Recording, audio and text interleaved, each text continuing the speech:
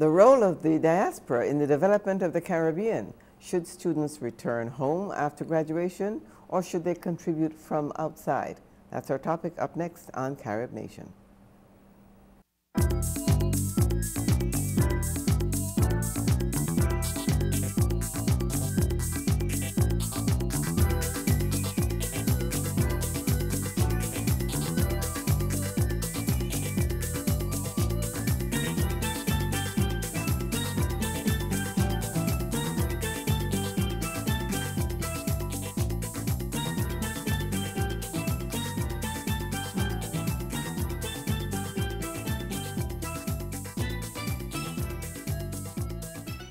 Hello, welcome to Carib Nation. I'm Doris Dean.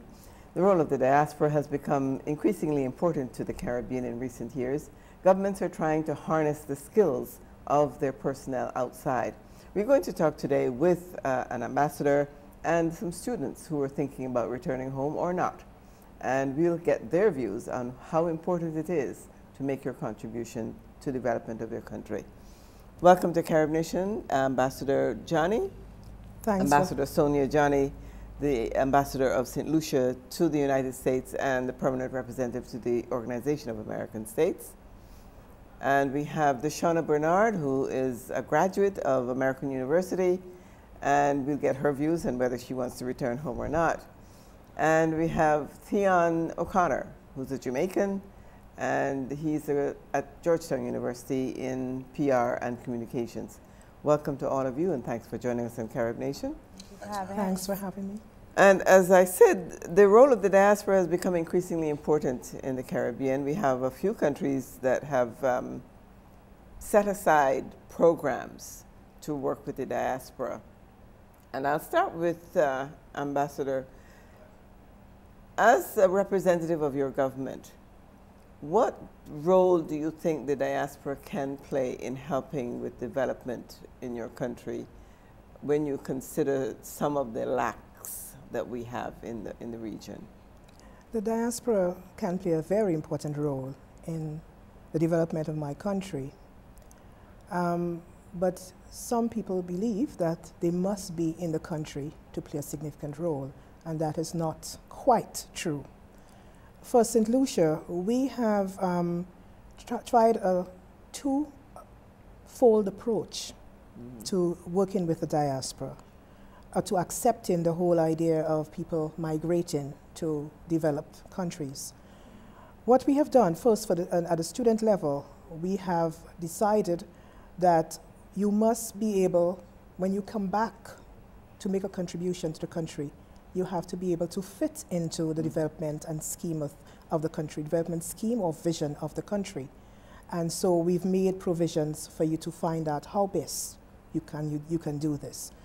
As far as the diaspora is concerned, St. Lucia has actually, in fact, most of the Caribbean countries, we have a diaspora desk and an ambassador who is assigned to deal directly with members of the diaspora. And this ambassador is usually has an office in the Prime Minister's office to show the importance of the diaspora to many of the Caribbean countries. And what he or she is delegated to do is to reach out to members of the diaspora and tell them exactly where we need assistance, how they can, what ventures are available, and they can, so that we promote joint ventures with the members of the diaspora, and to have them use their skills and assets, even though they're not in the country. Encourage them to give back to the country by using what they can from where they are, using these resources to help and develop the country. I'd like to come back and talk some more about that mechanism and exactly how it works. But before we get to that, I'd like to talk to you, Deshauna. Having graduated, yes. What was your first thought, or did you come with a plan as to whether you will stay in the United States or go back home and make a contribution? Well, thank you again for having me. It's great to be back on Carib Nation. When I migrated to the United States, I always had a plan to return. Upon graduation, the plan was still the same. when I graduated, I always wanted to experience the foreign service in Trinidad and Tobago, graduating with political science, focusing in comparative politics, and then also having a minor in international relations. I always wanted to, you know, find out what the foreign service was like in Trinidad and Tobago. So I applied to do an internship upon graduation. Of course, that raised many eyebrows. A lot of people felt like I should have pushed my interest in finding a job immediately upon graduation here in the United States. But because I had several internships experiences and that type of thing, I didn't feel the rush to do that. So my summer, upon graduation, I was in Trinidad and Tobago interning with the Ministry of Foreign Affairs, and it was an excellent experience. I wouldn't trade it. I think people too often feel like the only way that they can contribute is financially, and I don't believe that. The Caribbean has a lot to offer. This from outside. This is from outside, and even when we leave, we have this impression that we go to Western Union and MoneyGram, and that's the best that we can do.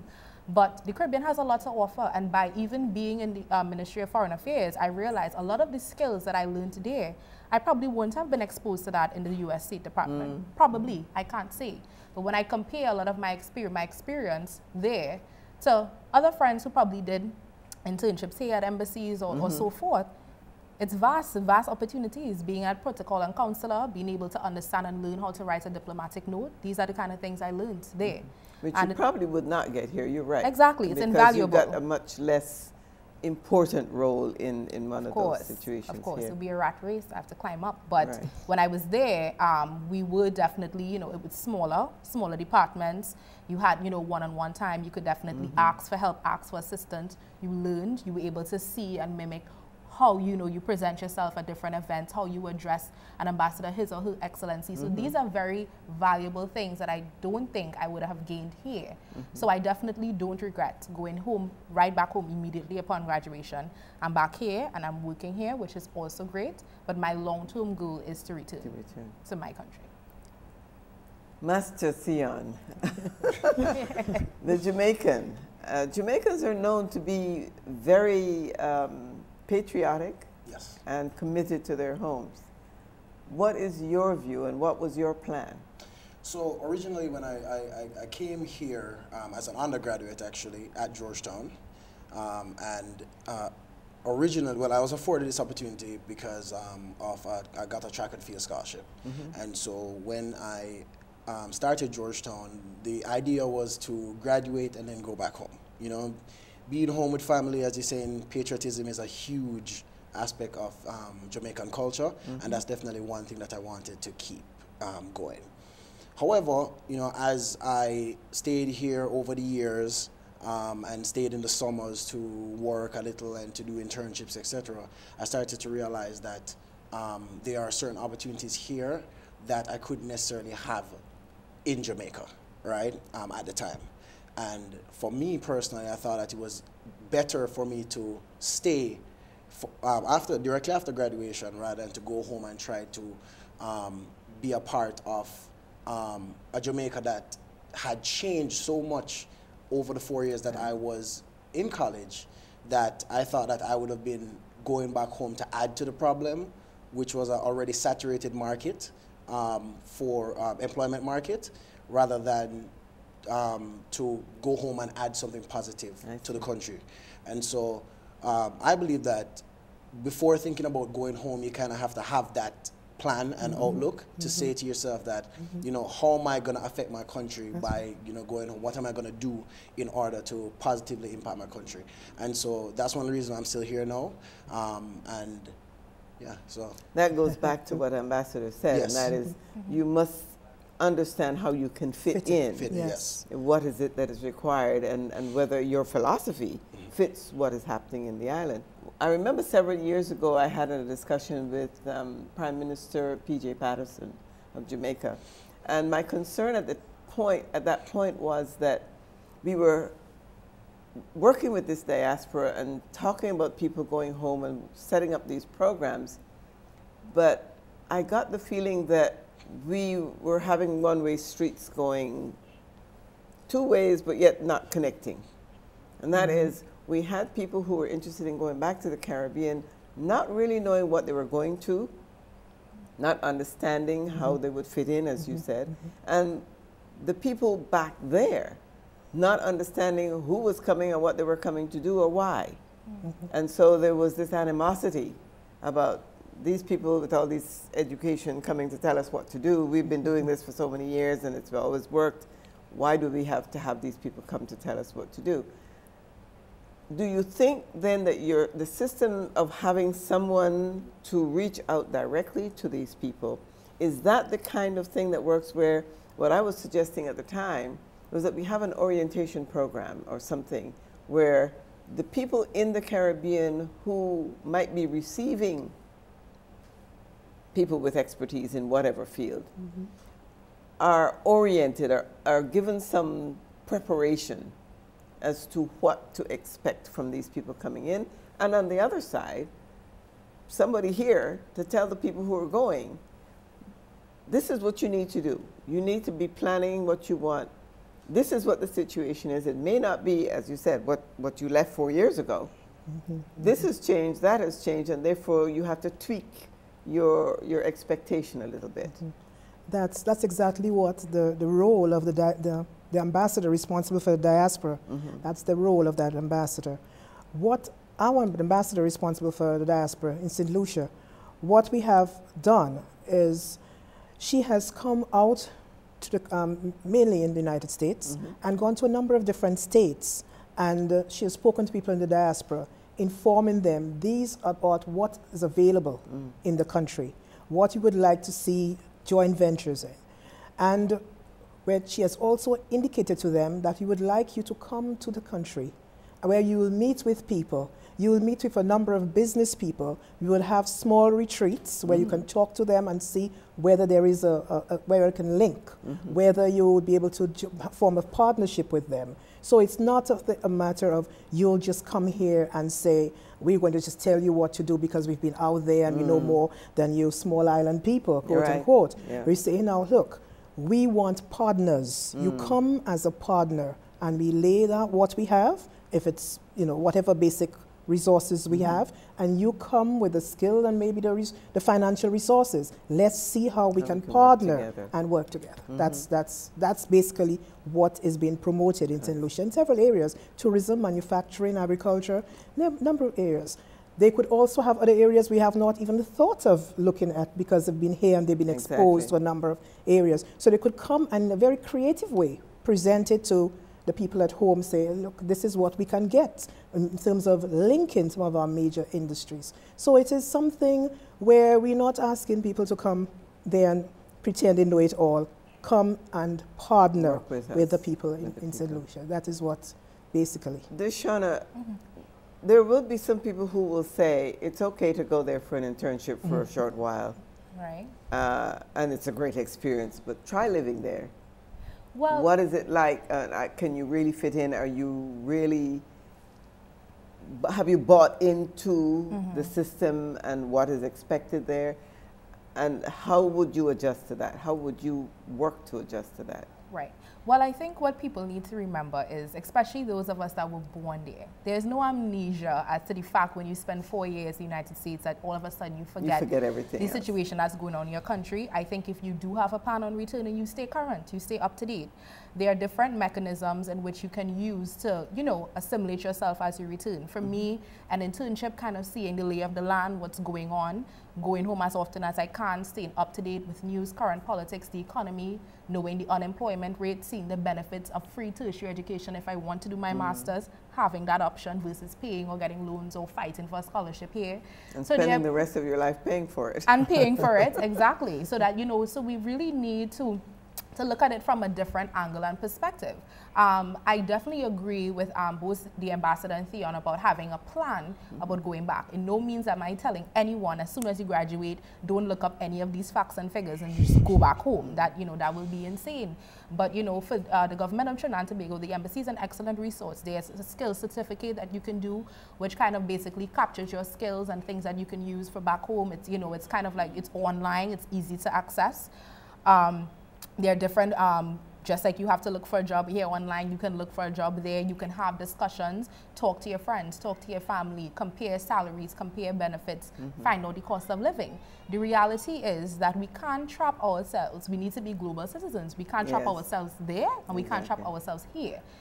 Here, the unemployment rate is 6.7, and it is increasing as of 2003. For Trinidad and Tobago, I haven't looked at the facts across the Caribbean, but for Trinidad and Tobago, up until the latest fact that I saw, we were at 5.7, and we decreased in the first half of 2013. And that's good for the Caribbean. And that's good. Most of When the you have Caribbean to is 7 and above. Yeah. That's 7 right. and above. That's right. So we are now looking at that, and we also can't trap ourselves to the basic professions. Everyone looks at the doctors, the lawyers, the police officers, the accountants.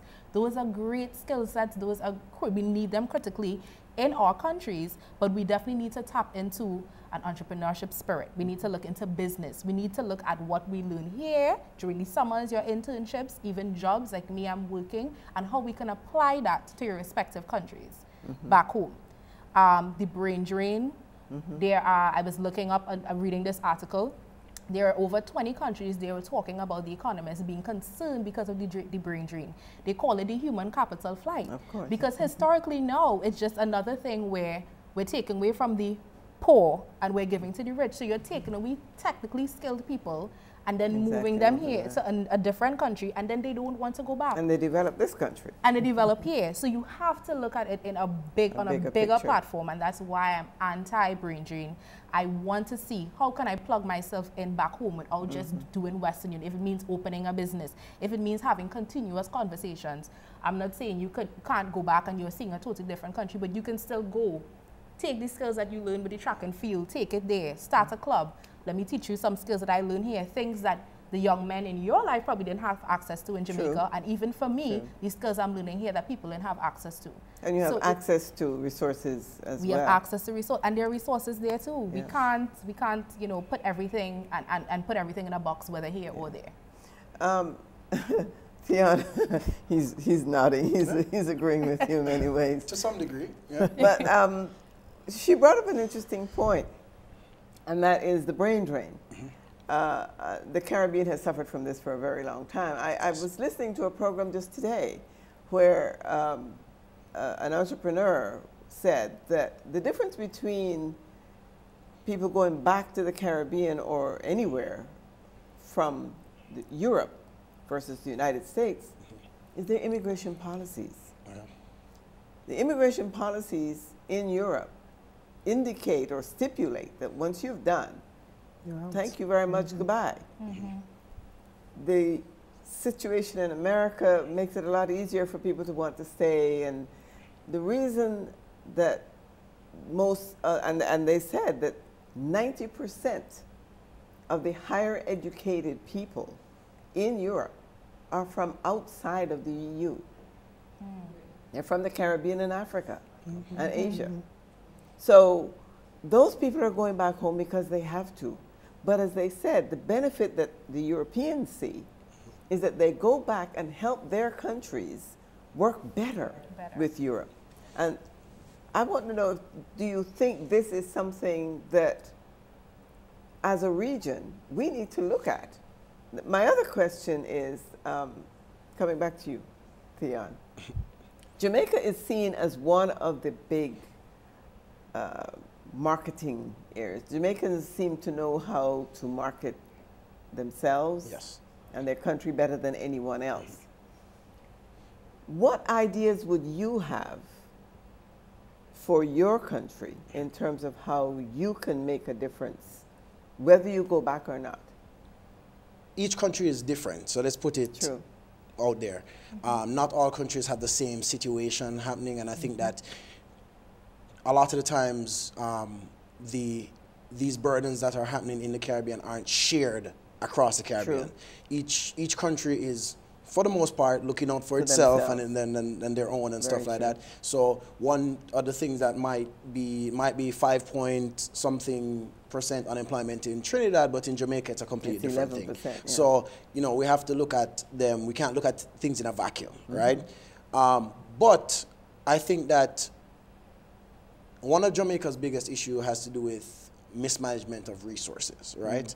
And the only way that people can want to come back and want to be a part of Jamaica is to have those resources and be able to do something with those resources, right? And to feel that they can trust that they're handled properly. Exactly. And another problem with Jamaica has to do with obviously crime and violence, right? And this stops a lot of businesses that might be multinational corporations, etc., from wanting to come to Jamaica and put their business in Jamaica because of fear of crime and violence reaching their business, etc., right?